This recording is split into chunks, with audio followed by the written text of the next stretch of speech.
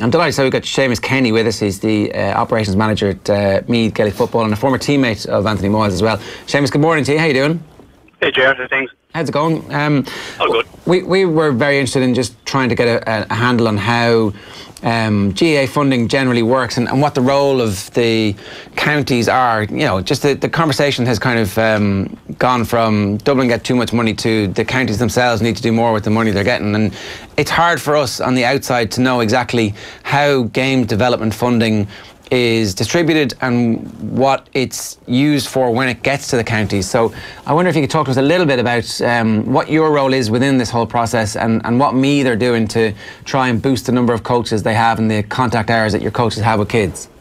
Yeah, I suppose, look, it's in vogue now since comments made in recent days and the commentary in general about funding for game development. But I suppose, look, in Meath we've been very fortunate in that a couple of years ago we put together a committee that was made up of fairly influential people and some county board officials. So on that committee we would have had the likes of Sean Boylan, Colm O'Rourke, Jerry McEntee, then John Kavanagh from the county board, and myself. It was to look at, I suppose, obviously football as a whole, but where we were going to go, and one of the main things was for us to, I suppose, get extra funding to seek extra funding to put more GPOs or GDAs into clubs and into schools. So we put a proposal to Crow Park, to Port Duffy at the time, and in conjunction with Leinster Council, that was successful, and I suppose that was the inception of the East Leinster project, whereby there was funding allocated for ourselves, Kildare, Wicklow and Louth.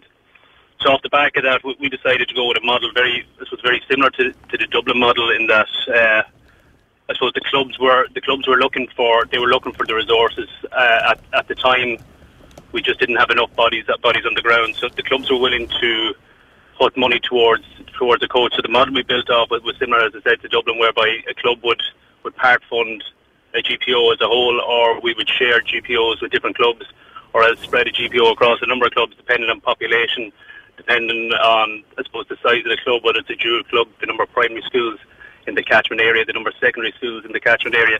So that all fed into the model, and I suppose at the moment now we have 22 full-time staff working in games development. Okay, and that's up from how many before the East Leinster project started?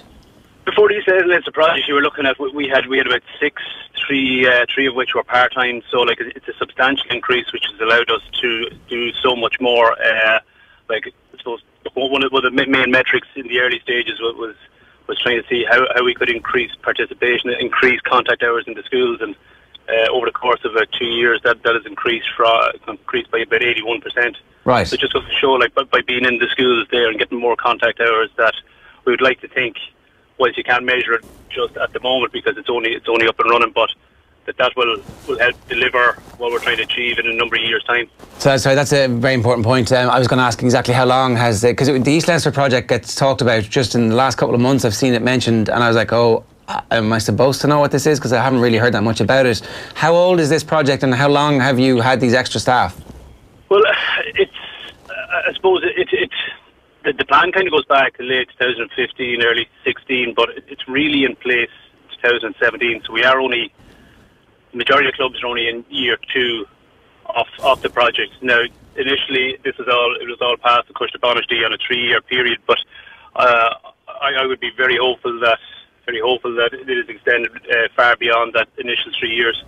Okay, well look, this is really interesting to me because everybody's constantly saying that there's two schools of thoughts. One is that the Dubs need to have their funding slashed and it needs to be redistributed to everybody else, or the other one is we need to bring the other counties up to where Dublin are going, and it's clear that in Meath certainly that seems to be working if the figures, and we're only really 18 months into this project. Yeah, exactly. So like, I suppose, look, every time there's a result at senior level, there's always a finger pointed as to what's been done and what's been done. But like we really won't see the fruits of the labour for a number of years. And I think people have to be very patient with it. Okay, with the people that we have, with the resources we have, there has been definitely an improvement in structures. I think definitely both volunteer and full time. We have recruited a lot of really good people in the background.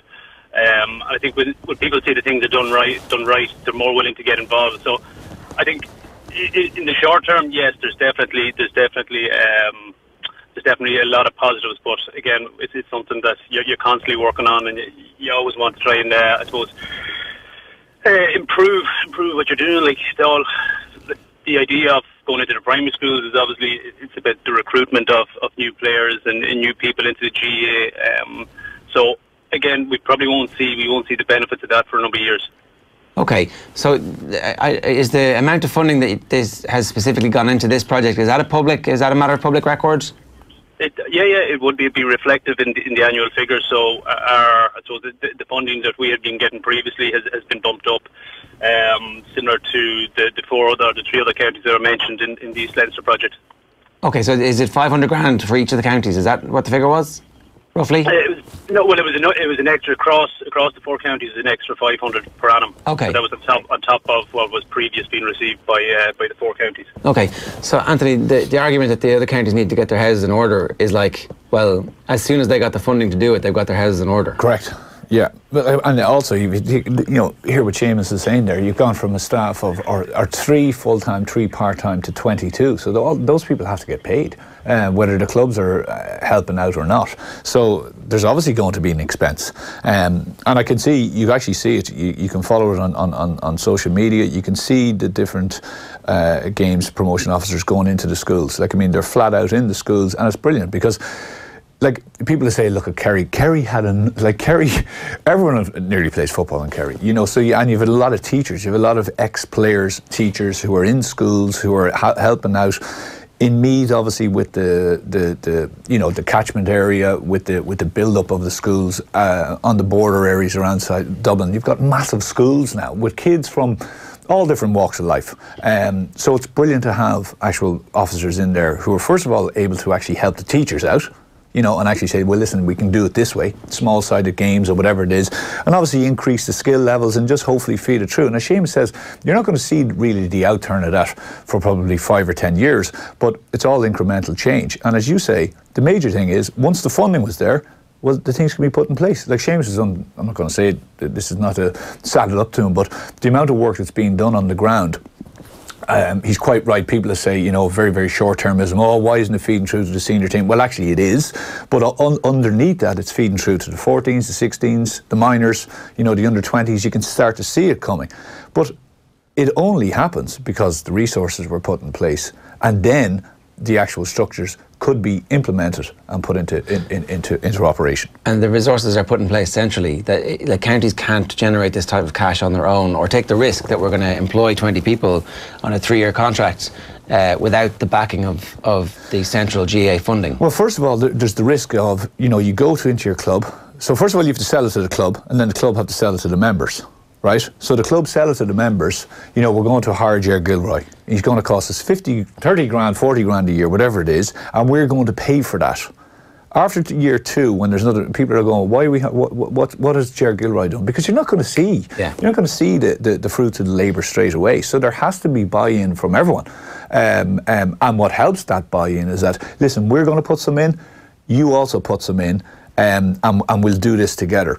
Whereas if it was just left in the club, I would imagine, unless there was kind of instant success, there would certainly be a bit of, you know, short-termism and kind of like, well, we're not seeing this, so why are we paying for this? Yeah, Seamus, I presume the response from the clubs has, as time has gone on, they've begun to see the benefits of this and they realise that they're part of an overall county-wide structure.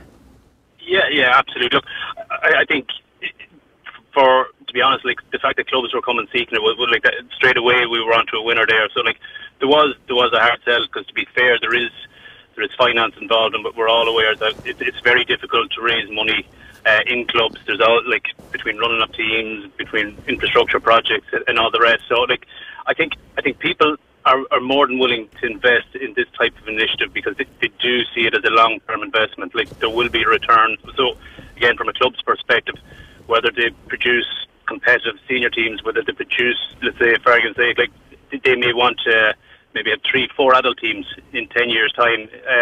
Like there's loads of different goals and objectives that each club have, but I think the merit in it initially is to try and get a foothold in the primary schools and trying to feed primary schools into the club.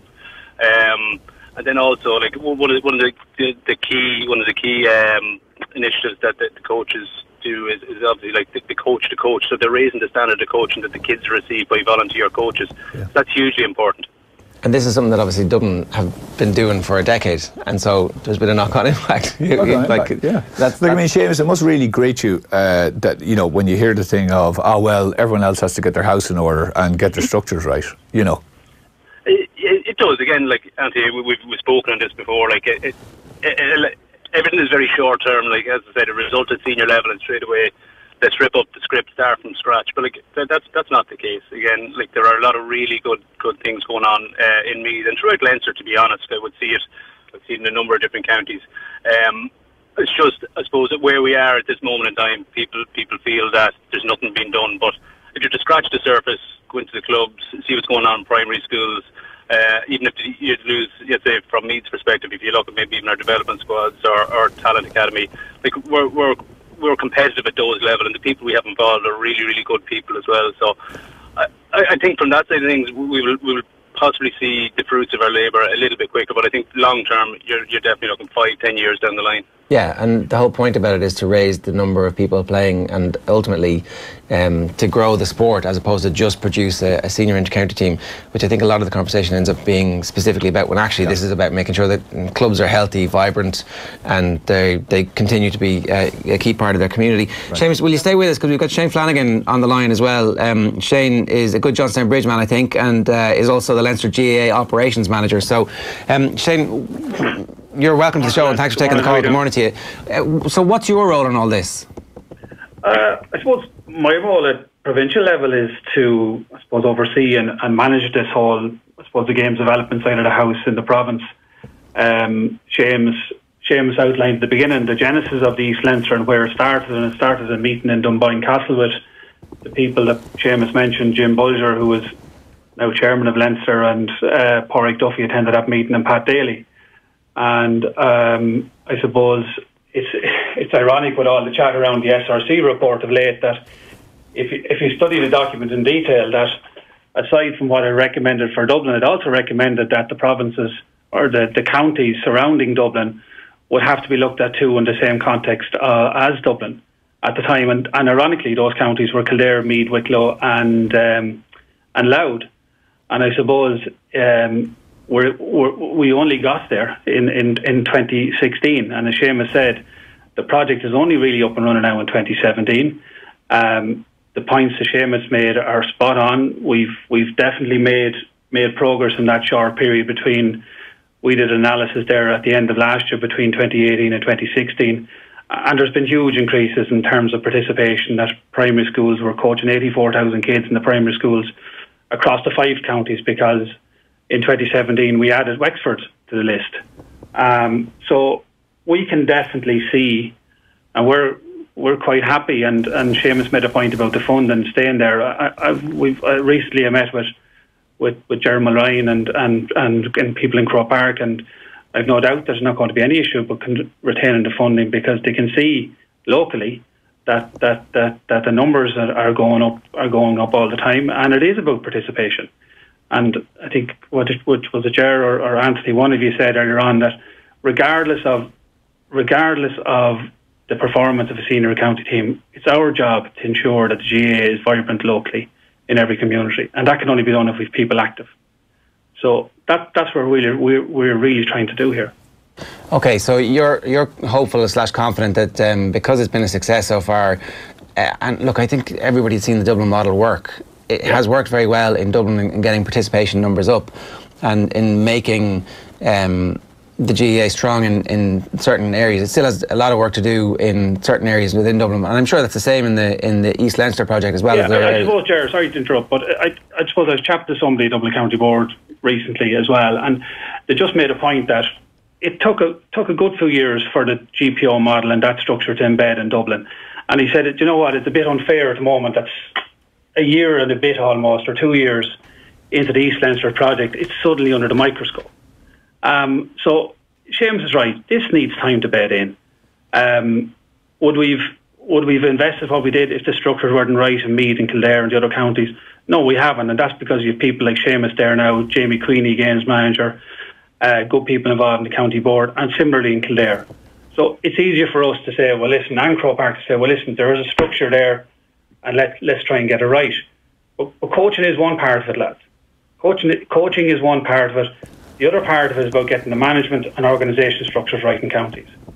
And to add to that, like Seamus is in the position, is it 3 years, Seamus, now? 2, 3 years, operations manager? 5, is it? 5. Is it 3 or 5, Seamus? 5. Sorry, Seamus. But listen, relatively speaking, that's compared to other counties, that's a recent enough appointment. And I suppose what we're trying to do is also look at, can we support counties and put a network of people around Seamus through what we're describing as a shared services model. So in April, for example, we met with county secretaries and operations managers like Seamus. I know Seamus had a county board meeting the same night, but after that, our management committee passed that we will endeavour to become a shared services centre here, whereby in the pillars of finance, commercial communications, sports science, and areas like that we will endeavour to try and resource counties differently through a shared services model. So if that means a person looking after 5 or 6 counties in accounting or bookkeeping or whatever, that's the way we want to go, because there's a finite amount of money in every county. It doesn't make sense for counties to go out and employ people and stretch the resources even further. So that's where we see us as a province helping counties going forward. I think that's a great idea. And so, sorry, where are you guys based? We're based in Portlaoise. Grand, I thought that was Portlaoise. Grand. Yeah. Okay, so essentially Portlaoise, you would have an office that runs the back end, the back office of the various counties to help them administer all the rest of the stuff. The county board continues to be the volunteer core of the decision making to say exactly what everybody wants to do. But in terms of everything else, commercial fixtures, even like I'm not saying that's where you are right now, but this is where that could get to, because it's where it could get to, Ger. And I'm not saying like Seamus is listening in there, and Seamus might say, well, listen, a couple of those areas don't apply to us. We're quite happy that we've access to people who can help out, but that's fine. But Leinster is very diverse. You could almost divide Leinster from a socio-economic and demographic context into 4 or 5 regions. You have Dublin. You have a county like Wexford, for example, which is a dual, strong, well-populated county, and it's a huge, vibrant GAA county. You have Kilkenny, which is hurling in its main. You have the 4 Leinster counties we talked about in East Leinster, and then in the middle there you have Longford, Westmeath, Laois, Offaly, and Carlow, who are very different to everybody else. They're small, populated, but by God, they're brilliant dual counties, and they're driving both codes as hard as they can. So we're going to have to look at resourcing them differently than we maybe are Meath, Wexford, Kilkenny, and so on. So, can I ask a question on that? Because one of the things that strikes me is that in this whole conversation, Dublin's ability to generate $500,000 in sponsorship deals, not at the drop of a hat, obviously, with loads and loads of hard work and very well resourced, and a brilliant office in Parnell Park whose job it is to run that. Is there any thought being given to trying to unify the rest of the province and say, to a rival of AIG, for example, you can come in and be the shirt sponsor for the men's and women's teams and the underage teams in all the rest of the counties in Leinster, or even the East Leinster counties, so that you buy a package off the shelf that's going to reach nearly 700,000, 800, 900,000 people. So it is actually something that could rival the Dubs, and you begin to generate massive amounts of money that you share equally then, or as the need requires, with a little bit of performance related in terms of sponsorship deals. Is that the type of thing that we might see down the future? Well, there was some talk at a central level maybe a couple of years ago, but it is difficult, Jared, because at the end of the day, you do have some fantastic people who are very willing to sponsor their own counties and they want their name on the jersey. But you have touched on something that certainly there is potential in, and that is the whole area of corporate social responsibility and the finance around that. And what I think there's possibility is that, and again, looking at the area of coaching and that side of it, and even resourcing that shared services model that we talked about, whether it's a partnership with a company who has people with that expertise, that their sponsorship could, I suppose, expedite what we're trying to do through the shared service. Or they might say, well, listen, we don't want to be your shirt sponsor, but we want to be associated with you increasing the number of kids playing the game across 5 or 6 counties.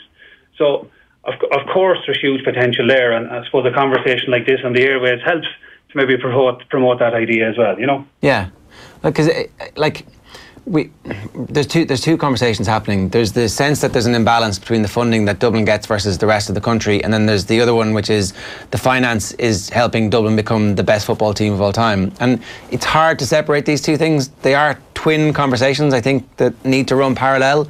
The other, obviously, the reason that we have both of you on is that the conversation during the week.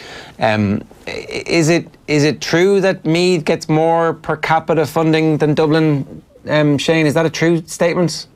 I would have said it. Listen, it's a very simple metric, and when you added on what Meath and Kildare were getting previously on top of the new funding, as I said, it was a simple metric I used at the time. Anthony mentioned earlier about selling this to clubs, and it was difficult, and Seamus mentioned that as well. And I met with the clubs in Kildare and the SGA club one night, and we knew it was going to be tough because of the constraints clubs are under, and it came up about the question. A question came up, and one way of answering it was, well, lads, listen. And again, it's a simple metric per head of population. At the end, if this goes through, Kildare will be getting more money per head of population than Dublin. And it was my way of answering a question, and it was my way as much to kind of sell it to people. That, listen, lads, if we all row in behind this, look at what we can achieve. It's about selling a vision as much as anything. So yeah, that's how I did it, lads. Okay. You can look at teams. You look at player registration. If you use the head of population, well, people in Cork are going to say, "My God, lads, sure, we're being totally under-resourced." And equally with teams, I think Cork have the most teams than anybody else. You know, so. What is a fair way of analysing where the money is distributed, do you think, Shane? It's difficult, Ger, and I've thought about this for a long time recently, and you also have to factor in maybe the local challenges as well. And I suppose I'll throw it this way to you. You take, and you know Kildare well, you take Newbridge. Both Sarsfield and Moorfield haven't bought. They haven't engaged in the East Leinster scheme because they feel that they're doing quite well what they're doing at the moment, and they're driving. But there's a local issue there, and you know what it is. If you drive into Newbridge and during a county final week, and you come to the post office from the Allenwood direction, to the left it's Sarsfield Flags, to the right is Moorfield. And it's the rivalry locally that's driving participation. And I'd say if I did analysis on participation in Newbridge, it would be quite high. But then there's other areas where culturally the GAA isn't strong. So we have to take account of that. We equally have to take account of that. People talk about, the big surge in population in Kildare and Meath. It's not as straightforward as that. People who moved in from out of Dublin to Meath and Kildare and elsewhere, up from the country, it takes time for new communities and people within new communities to embed in the local environment. And I'm from Johnstown Bridge. We've been quite lucky. The majority of people who move into our village have a graft for the GAA. I coached under 16s team, and just last week I said to the chairman of the club, we would not be able to field as a club if it wasn't for people who moved into the village, and that wasn't a huge amount of families, but it helped us. Whereas in other areas, it's been a huge challenge. And I don't want to be labouring the point, but when I first began to work in the GAA in 2004, I was involved in club policy and planning, which was the rollout of club development plans. And Sean Kelly wanted every club in the country to have a club development plan. And I don't know how many clubs I was across the country. But what I was thinking about last night, I do recall, because you put up on the screen SWOT analysis, what are your challenges? Back then, a big issue was, how do we tap into these new communities? So it's not straightforward. And I'll just make one other point. Last Saturday there was obviously a lot went on in Central Council, but a very significant report chaired by Michael Dempsey, and I'm on that committee. It'll be the Talent Academy and Player Development Review report, and that was adopted by Central Council. And through that, we met with 1,000 people across the country, in every county. We met lots of different stakeholders. I fundamentally believe that report will assist in terms of, I suppose, what I would feel is add the icing to the cake of what's going on the ground, through the GAA games now, through coaching in schools, and helping players to reach their potential. And when we're talking reach their potential, great if they play for Meath or Kildare, but we want young fellas to play for us fundamentally to continue to play with their club up to senior level. Yeah. And I can't stress enough, there's 4 key pillars to that. One is that we're recommending a new player development framework. Secondly, and this is important, we talk about improving our governance and organisation structures to support that player development pathway. The other is coach education, because coach is crucial, and that's what we're trying to do with the Tourist programme. And the last thing, and I think this has been, it's been commented on and it's been maybe a little bit dismissed, games and the provision of games are the simplest and best forms of games development. And the big thing we have in that, we have to get our games programme right at club level and a county and inter-county level, a squad level in particular, to get that right. And if we get that right, I believe every county can achieve their potential. They may not win All Irelands or whatever else, but if we can get a more equitable structure in competitions, maybe that's fairer too. Yeah, I think you're talking a lot of sense, and I think look, one of the aspects of this is that a lot of that work that you're talking about and those reports, we don't really get the opportunity to talk about them or to hear about them, and maybe that's as much our fault in the media as it is in that we don't ask about what's going on. But I'm interested here now that we haven't a chance to talk to you. What's your frustrations when you see the debate about the funding conversation? When you're looking at that, do you think, yeah, they're all fair points, we need to get out and address them, or do you think, lads, this is missing the whole point? When you're reading? No, fundamentally, and again, Seamus made the point that very much the conversation is based around what is an exceptional team at the moment, and there's no doubt about that. Bearing in mind too that I'd say it's unique probably in the history of the association that 2 exceptional leaders and managers, and Pat Gilroy and Jim Gavin, followed each other. I'm from, Mick O'Dwyer left Kerry, fortunes dipped. Sean Boylan left Meath, fortunes dipped. It's very, very hard to get the continuum that they had with 2 exceptional people. But what I will say is player development is complex. And I heard you just when I tuned in this morning, and I'm sure they picked it up right. But the one thing, I suppose, one thing stands out for me in Dublin at the moment is the games programme all the way up. And Pat Gilroy worked with me on a project in Wicklow 2 years ago. And his young fella was down the night we launched the plan. And he asked his young fella to tell him how many games he'd played. And this was in October. And the young lad played 40 games at that stage. And that could be 3 times the amount of a lot of other counties across the country. And games are important. And Anthony, you played in Dublin for a while as well. The quality and the standard of the senior football in Dublin is such that the Brian Fensons of this world can develop even outside of the inter-county environment, because the standard is so high and it does help bring players through. So when people have been dismissive over the last few days about cross-county leagues and stuff like that, they're integral to the development of players, and player development is very, very complex. And it'd be well worth your while for Mick Dempsey, and Mick will get the chance to explain to people and rationalise to people what is involved. And I think the report is going to be a real eye-opener. You make a point there about lots of other reports. We actually had, I think we still have the page in the report where we identified 6 other reports that effectively we nearly combined to write our own report, and they all gathered dust, unfortunately. And all the answers and all the solutions are there before. All the solutions are in the SRC report. Unfortunately, for whatever reason, things haven't moved as quickly. SRC report recommended that 10 counties be identified for funding for football. That's happened. Last week, Cushta-Banishty, Laois were granted 30,000. The previous to that, Carlow were granted money. Longford are in the mix as well. Wicklow are in the mix. And not sure who else in Leinster. So things are happening. And I suppose, I think you probably hit the nail on the head there. Maybe we need to communicate it differently and get the message out there.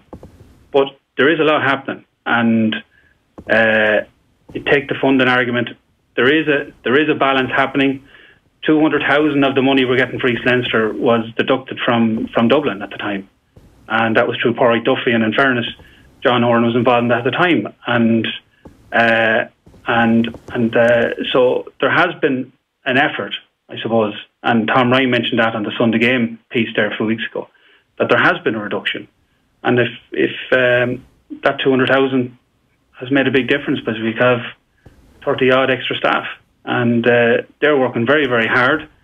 I have sympathy for people in the organisation who are constantly listening to, over the last few weeks, the commentary about funding for GPOs, and people are forgetting that these people, that's their job, and they're talking about my livelihood. And I think people need to be a little bit more sympathetic to that as well. Yeah, the thing is that the wrong solution here is to cut and punish Dublin for doing well, and the right thing is to say, these projects work, we need to find ways to fund them. Okay, absolutely. And if you read the SRC, Dublin have followed it to a T, in fairness to them. Right. It's an excellent blueprint. They even recommended a commercial manager, and I suppose it took a while for the likes of Mossy to appear, but it did happen. And it's an excellent blueprint of brilliant guy in Stephen O'Shaughnessy there, and Colin Burchell driving the whole player development thing in the county. And ironically, in our report coming out, it's positions like that we're recommending for the rest of the country. So it's just a pity in ways things haven't moved quickly enough. Okay, the answers are all there already. Look, you've been great with your time. Just on the issue of a commercial manager, would you be open to hiring a commercial manager for the East Leinster teams to see if something could be done to accommodate the local businessman who wants to be involved and local business owners who want to be involved, and then also maybe trying to get a national brand who would be able to trump that and make everybody be happy? Because there's loads of national brands who would love to have their name on the Kildare, Meath, Wicklow and Louth jersey, thinking there's 600,000 people that I'm talking to over the course of 12 months. Yeah, listen, as I said to you, our management committee, in fairness, adopted and passed and approved that model that we presented to the counties. It's going to be slow, Ger, but absolutely, I think, yes, we've John Hockney working here at the moment. His job is divided between communications and commercial, and that's so. Is he stretched? He is probably, and so we have to look at alternative ways of maybe bringing capacity in underneath him as well. But at the end of the day, Leinster and Dublin are the biggest market, and sponsors, companies, that's what they're after. So yes, I'm quite happy to sit down with anybody in Croke Park. Seamus would say he's doing a hell of a good job himself there in the commercial field, and he has done that. And but absolutely, I think there's huge scope. Yeah, I think there's a model going forward here that will work. Give us time. That's all we're asking people, to get it right. I think, and that's fair enough, especially when we have the opportunity to have these conversations. Seamus, last word to you on that. I mean, obviously, I'm not in any way casting aspersions on the county's ability to raise their own funds, but by your powers combined, all of a sudden you do have a much bigger market, and that's the type of thing that marketing managers are going, oh yeah, okay, it was 100,000, now it's 400,000. Yeah, okay, I'm interested. What have you got for me? Yeah, look, I think it's a fair point. I will say that we're very, very fortunate in Meath that we have a lot of really good sponsors who have genuine interest in how the games are run in the county and how our teams go. So we are, in that regard, probably one of the more, probably in one of the better positions than the majority of other counties. But I think if you look at the greater whole, the more people that you can target, I'm sure there are companies out there that would see that definitely as a good proposition. Yeah. Was there anything else that we were chatting about there that you wanted to, before we wrap this up? Because I know, again, it's a rare enough opportunity that we end up talking for 25 minutes about the funding, and it's not exclusively about Dublin. But when you're listening to the conversations, what's your main frustration about how the conversation is always framed? Look, I suppose, again, not to hammer the point, but again, the short-termism of kind of, well, Dublin are a superpower and all the rest. Yes, to be fair, Dublin just have a credible football team there at the moment. Have they their structures correct? Yes, they do. But we're definitely, I would feel, both from a games programme and from from, let's say, the development side of things, we're definitely heading in the right direction. I would look favourably on what's going to happen in Meath in the future. I suppose the other thing there as well, when Shane mentioned about Anthony playing a Dublin club, I was just wondering which one. Anthony has had so many clubs now at this stage. I wasn't sure which one he was referring to. I'm never going to comment on that. Right, on that note, my thanks to Seamus Kenny, the Meath Operations Manager, and to Shane Flanagan, the Leinster GAA Operations Manager. Lads, it was illuminating. Thanks a million for joining us this morning. And Thanks, we'll talk to you again soon at some point.